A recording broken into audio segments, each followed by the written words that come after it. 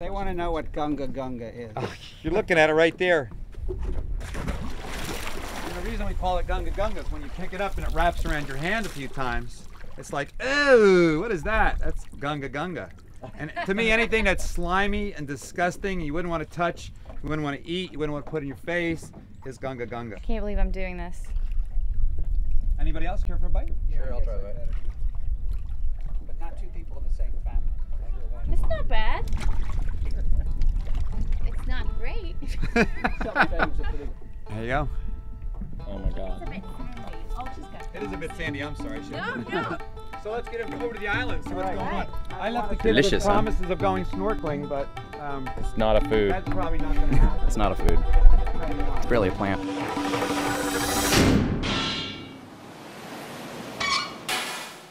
It's growing here. It's a macroalgae because it's larger than life. It's smothering the eelgrass. So here's a little eelgrass plant down here, which is just about surviving. You can see the Gunga Gunga is taking over. There's another form of it. This is sea lettuce or ulva. And all this stuff, this macroalgae, is smothering the submerged aquatic vegetation. And this is what we're trying to deal with through the whole nitrogen pollution project. We've got to get the nitrogen out of the bay. We've got to do that by reducing the non-point source pollution. I feel we've got to do it through education, because education is the way to go. To get people to understand that what they put on their yards in Jackson, which is in Ocean County, way in the western part, is running from their yards down into the storm drains in the streets, running into the creeks, running into the rivers, running into the bay. And as a result, Gunga Gunga. Hi, welcome to Salties. I'm Britta Wenzel, otherwise known as Mrs. Salty. What's Brita stand for? What does it mean? Britta is a Swedish word. It means clean water. In New Jersey, I am running for the 10th District Senate seat. We're looking for clean water in our ocean, in our bay, and out of the water pipes to drink from. Britta for clean water. Dude, they have oatmeal flavor.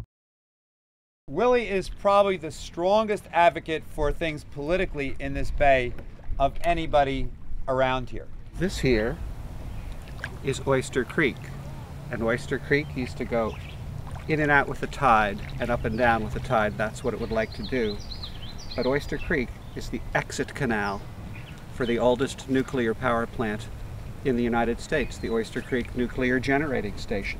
The license runs out at 40 years old in 2009, and they want to renew the license for 20 more years. So you've got about 1.5 billion gallons a day that's sucked out of Barnegat Bay through a backward running river north of here, and then it is strained of life, and what microorganisms might be left are superheated inside the plant, because this is the cooling system we're talking about, and then it comes out Oyster Creek with biocide sprayed into it, having been at high pressure and high temperature, and then it comes into Oyster Creek.